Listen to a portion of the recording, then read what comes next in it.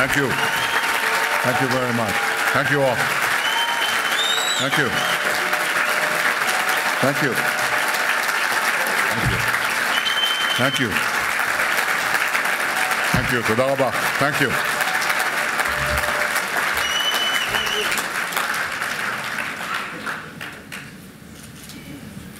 Wow, that was like watching home movies.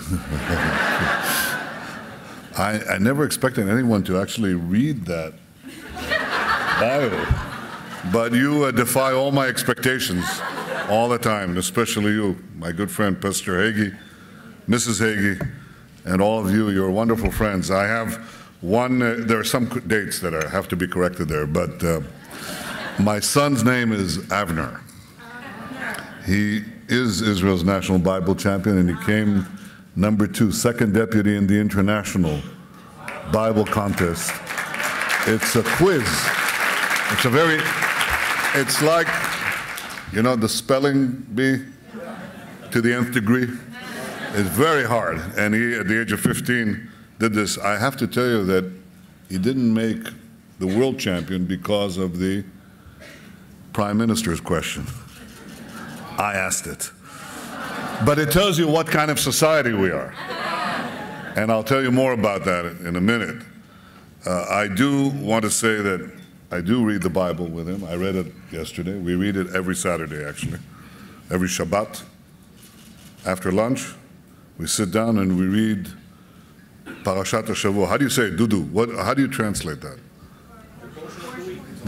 The portion of the week. Okay, so we read it. We read Exodus now.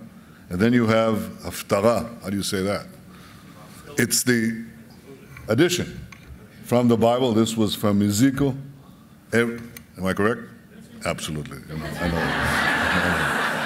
So I draw, like you, enormous reservoirs of strength from the Torah, from the Bible.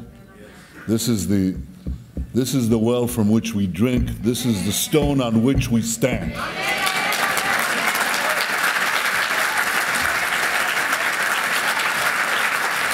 So I want to welcome all of you to Israel's eternal and undivided capital, Jerusalem. And I want to thank all of you for standing up for the one and only Jewish state.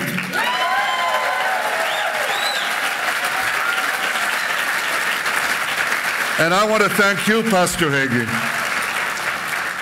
Not only have you stood up for Israel, you've inspired others to stand up as well.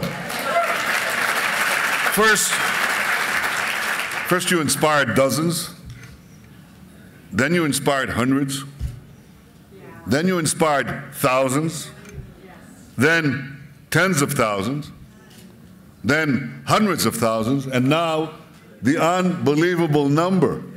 Christians United for Israel now number 1 million supporters. Congratulations, Pastor Hagee, for this remarkable achievement. I should talk to you more often. And I know this is only the beginning, because there's a dramatic transformation that's taking place in the relationship between Christians and Jews. And for centuries, this relationship was focused on our differences and a tortured past. But today, thanks to leaders like you, Jews and Christians are focusing on the common future that we have and the common values that we share. Now you look around the shifting sands of this turbulent, windswept Middle East, and it's clear that these shared values that we have set Israel apart. Just as it's clear that these shared values bring Israel and America together. Now, what are these values? They're values that spring from our common heritage, from the revolutionary ideas that were first formulated in this land millennia ago. One of these ideas that we read about is from the book of Samuel, actually from the second book of Samuel. And I want to tell you about it. In a very oblique way, it touches on the thing that I told you about, the Prime Minister's question. But it's deeper. Now, there was a king in this city. You know his name? King David. Now, he was a great king. But he was not without sin. And one day he was looking out from his terrace in the old city of Jerusalem, David's city. Have you been there? Yes. See these slopes? Yes. Well, he's sitting on this terrace and he sees Bathsheba. And he's asked to bring her to him. And after she's with child from him, he says, bring her husband. Her husband is the Uriah, the Hittite, a very brave commander in the army of the Israelites fighting in Transjordan. And David says, bring him home, give him a leave of absence. But Uriah, who is brought to Jerusalem, refuses to go home to Bathsheba. He sits, he says, when my men are in battle, I will sleep on the doorstep of my king. So David gives an order to Joab, the military commander, to put Uriah on the front lines, back in Transjordan, near Moab, I think. Or Amman, which is today the capital of Jordan. And this is done. And Uriah dies in battle. And David marries Bathsheba. End of story, right? You're right. Because then Nathan, the prophet, comes to David and he says, now, what would you do to the rich man who takes from the poor man the only possession that he has and that he values, the one lamb? What would you do to such a man if he took away that one possession from the poor man? He says, well, I'd punish him. And Nathan says to this all-powerful king, you are that man. Now that's a revolutionary statement in human affairs. That's an impossible statement 3,000 years ago, when the world was ruled by all-powerful empires with all-powerful kings and emperors. Who could possibly say that in antiquity and live? Well, Nathan said it to the king and lived. And this was inscribed in our Bible. This is such a revolutionary piece. Power is not all-encompassing. All men are equal under God. All men and all women. Equal under God. With inalienable rights. This is a Jewish concept. It's a revolutionary Jewish concept. And I think that this message took time to resonate throughout the ages, that power is not absolute and that no one is above the law. And those values, like many others, are rooted in the Bible. And they were passed from one generation to another of Jews. They were spread far and wide by Christians. And they eventually helped spark a new era of freedom and progress. I recently went to Holland and learned about one of those sparks. I visited this wonderful old synagogue, the synagogue of Portuguese Jews in Amsterdam. And it's absolutely remarkable. It's very beautiful, and there's a library there of old Jewish writings throughout the ages. One of them is of Maimonides, the great Jewish scholar, medieval Jewish scholar. Maimonides was read by an Englishman called Isaac Newton. Have you heard of him? Newton not only read Maimonides, he read the Bible in Hebrew.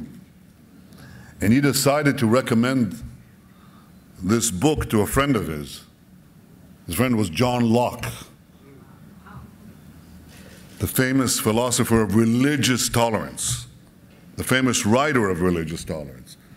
And Locke was influenced by these same ideas that shaped our civilization, that then proceeded to shape the United States of America and the American Revolution and other movements of progress. These are all coming from that same wellspring, with additions, with important changes, with important elaborations, but this is the source. This is the water. The waters of the Shiloh here. The waters of the Shiloh. This is where the Gichon, very good. You're very good. It's terrific. So we are all drinking from that same well. We're all heirs to a great civilization. A civilization that is the source, the wellspring of the values which we so deeply cherish. And those values ensure that Israel's minorities, including over 1 million citizens who are Arabs, always have full civil rights, values that ensure that Israel's government will never tolerate discrimination against women, and values that assure that Israel's Christian population will always be free to practice their faith. That's the only place in the Middle East where Christians are fully free to practice their faith. They don't have to fear, they don't have to flee. At a time when Christians are under siege in so many places, in so many lands in the Middle East, I'm proud that in Israel, Christians are free to practice their faith and to have a thriving Christian community in Israel. And these shared values set Israel apart from regimes like Syria that butcher their own people mercilessly, and from terror organizations like Hamas and Islamic Jihad and Hezbollah that indiscriminately fire rockets on civilians and hide behind civilians. It's a double war crime. And from countries like Iran, whose leaders foment terrorism and violence around the globe and call for our destruction. I think I don't have to explain to you why this regime must never be allowed to have nuclear weapons.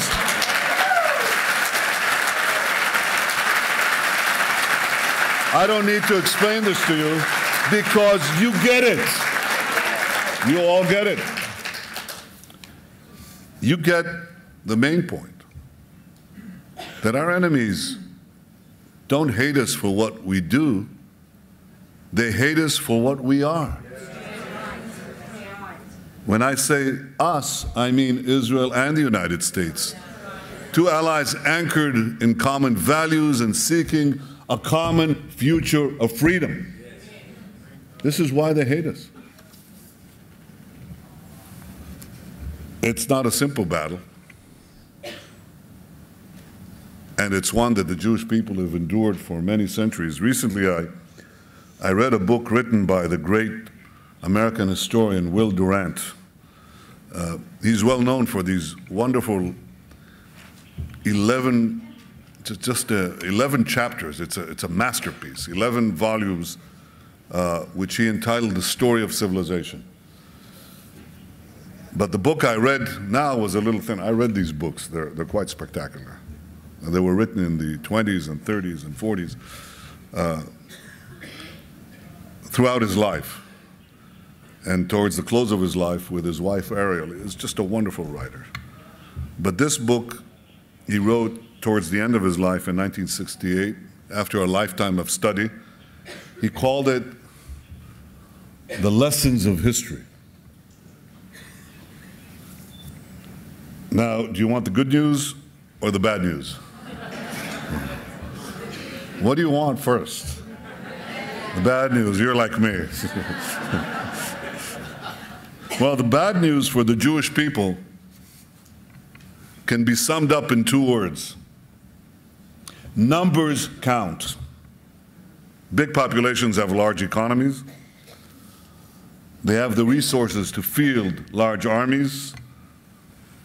Military power produces political and economic power, which in turn produces more military power. Numbers count. That's bad news for the Jewish people because our numbers aren't that big. And we were more than decimated in the previous century. We're a tiny nation in numbers. We're 6 million in Israel and barely 13 million worldwide. So that's the bad news. Do you want the good news? Yeah. I'm sure you want the good news. The Jewish people have always defied the laws of history.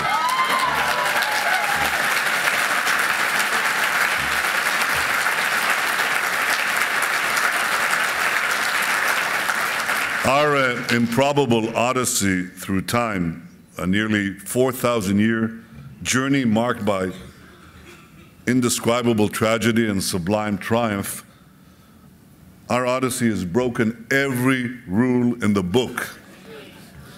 And writing in 1968, Durant hints that the young state of Israel, we were only 20 years old, hints that this young state, powered by deep well springs of faith and culture, may continue to defy the laws of history. And we have. Yes. We've defended ourselves time after time against much larger enemies. Our innovations have made Israel a technological powerhouse.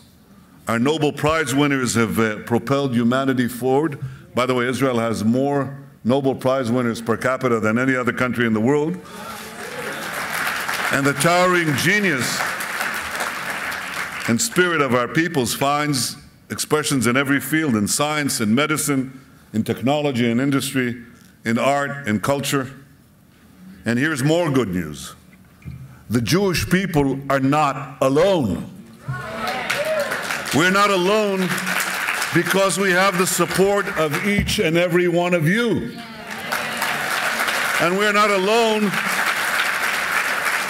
because we're uniquely blessed by the support of tens of millions, and even more across the United States and countless other countries across the world. Yes, numbers count, but so do you. So I want to thank you, Christians United for Israel. I want to thank you for standing up for Israel. I want to thank you for standing up and being counted. May God bless you all. Thank you.